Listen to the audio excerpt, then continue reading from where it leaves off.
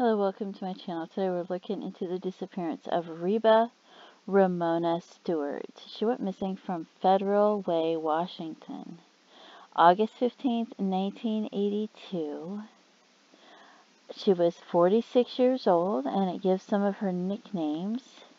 She was 5'3" and 130 pounds, American Indian, Alaska Native.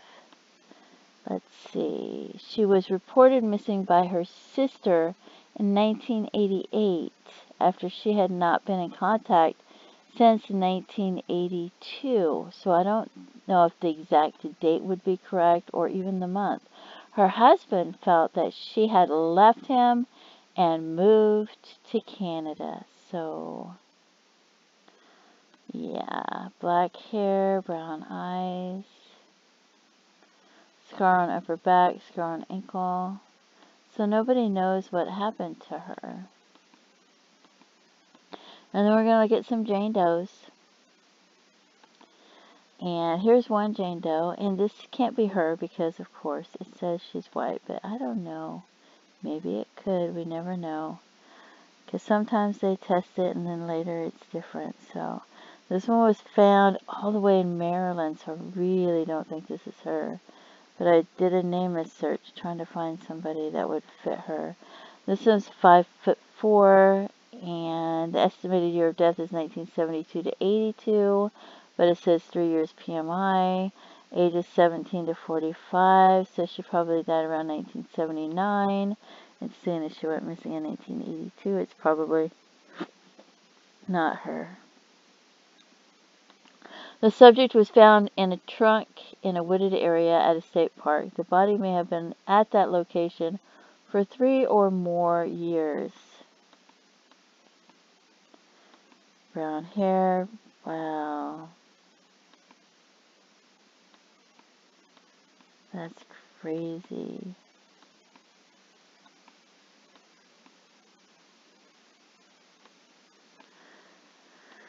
Okay, and then we have this one, a 1984, Newhall, California, age 30 to 50. Let's see what it says. Found March 6, 1984. Ages 30 to 50 years old. Estimated date of death, 1983 to 1984. 5'1" to 5'4".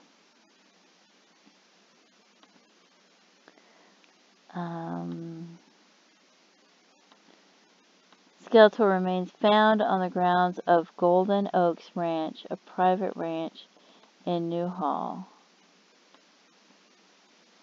So, and I don't know what happened to her hair. Okay. And then we have this person, Clark County, Nevada, 20 to 99 years old. The body wasn't found till March 31st, 1986. This one they're not sure of the race. 5'3" is the height though, and they believe they died from 1981 to 1986. 3 years PMI would be 83 to 86. But it still says 1981 to 86, so. Skeletal remains were discovered in the desert area north of Power Line Road and east of US 95 on Nelson Road. The remains consist of 2 femurs, a tibia and a fibula, humerus, and part of the pelvis and vertebra.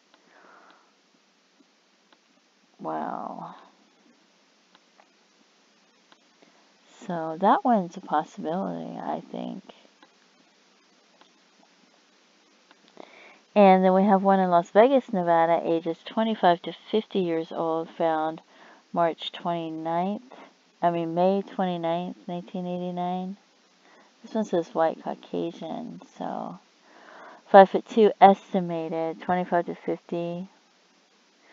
0 to 1989, year of death, estimated PMI doesn't give us anything.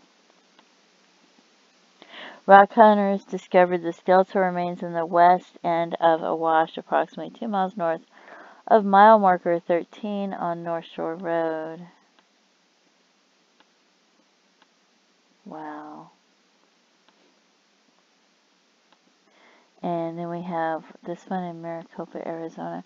I see a lot of them in Arizona area all the time when I go looking for Jane Does and John Does, and I usually don't even bother to include them because there's so many of them. This one was found October 28th, 1989, and it says white Caucasian female, 18 to 45, estimated 5'4", estimated 130 pounds. The woman was found in a dry canal near El Mirage Road and Cactus Road. Brown hair, light brown hair up to 8 inches long.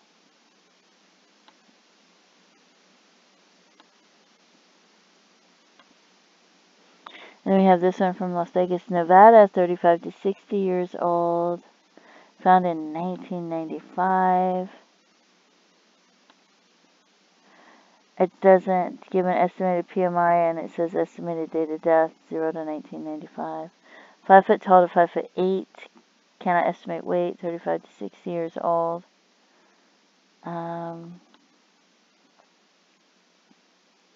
Two men on dirt bikes in the area north of Range Road and east of Los remains of the descendant. It was estimated that she died 1 to 2 years prior, so that's not going to be her. So, anyway, if you have any information, please contact authorities with any information that you have that you could give. Even if you gave them the information years ago, here's the sheriff's office phone number, and you might can find an email online. Maybe you gave them the information years ago, but maybe they don't have it anymore, so you should check and see. And if you know who any of these people might be, you should also contact them. Or if you have any information about cases that they have that have been open for years and years, I would give them that information. Whether it's hearsay and you heard it from somebody drinking, or family member or friend or something, or somebody that you knew, or a place that you worked, or information that you have that maybe you gave them the information years ago, or you never gave it to them because you were afraid, whatever the case may be. And please don't forget to pray for our loved ones and her family, and please feel free to leave comments, and have a great day. Bye-bye.